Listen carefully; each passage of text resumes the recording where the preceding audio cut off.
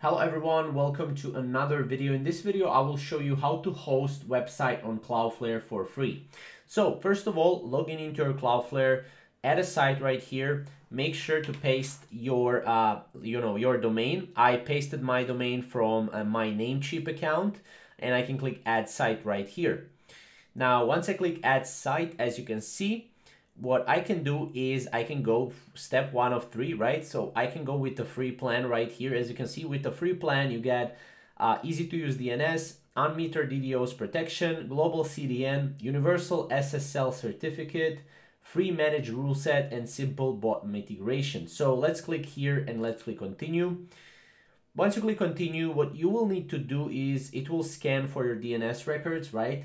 So this is just a simple process that usually takes a couple of seconds. As you can see here, it will show you your, your DNS servers and stuff like that. Click continue. And what you will need to do is here, as you can see, domain transfer is complete. But usually what you will need to do is you will need to change your name servers from your domain right here on, for example, for me, it's Namecheap. For you, it will be different host. And you will need to add Cloudflare domains or Cloudflare domain names, right?